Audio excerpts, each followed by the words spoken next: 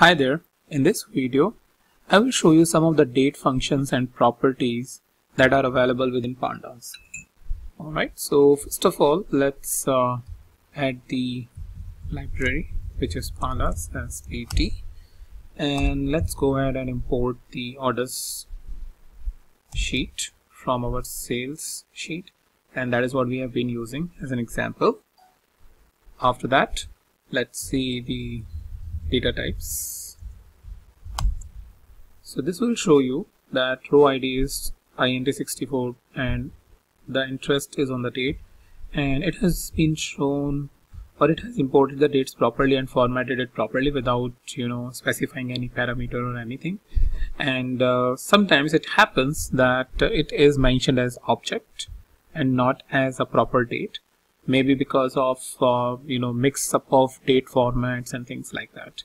So if you have a situation where it is not formatted, then you can use the to_date function to basically convert into a date.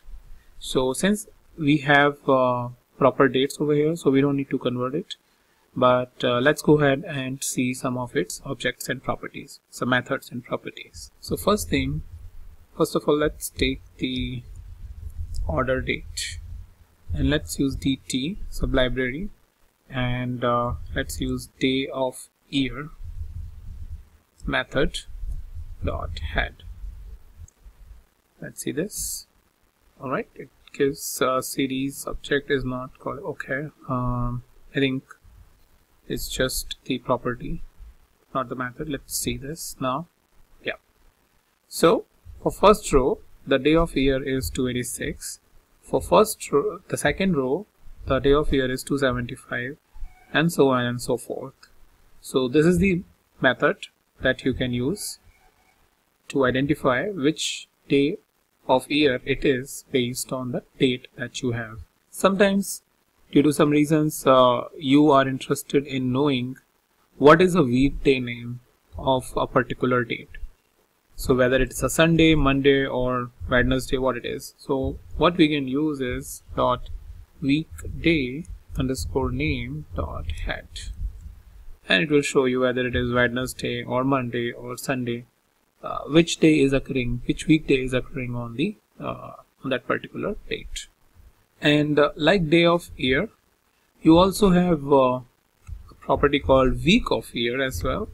So instead of saying day of year, you go week of year, and that will show you what is the week number within that year. So you have 52 weeks, and it will show you anywhere between 1 to 52 for that particular order date.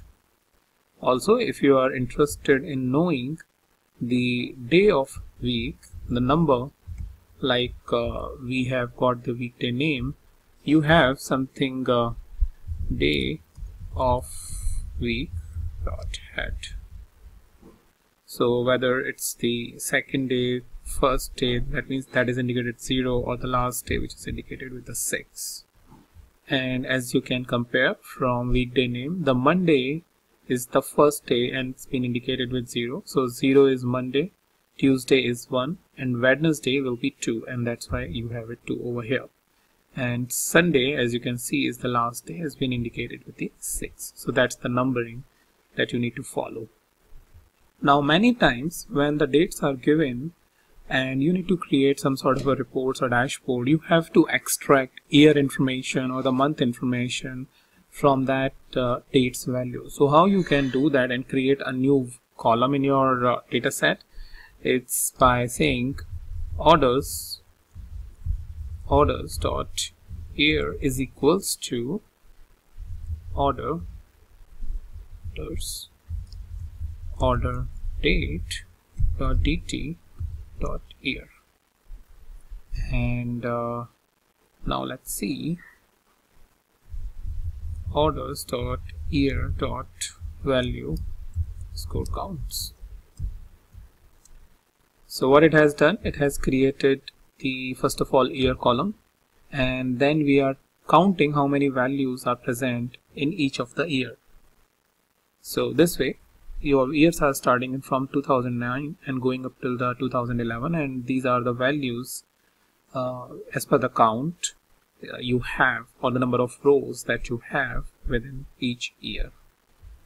Similarly, you can fetch the month information as well. So if I just copy this entire piece so that I don't have to write it again, and if I just go a little bit down there and say I want month information, I will change it to month, and here also month, and it will give me the month information, so from 1 to 12, and tell me how many rows it has.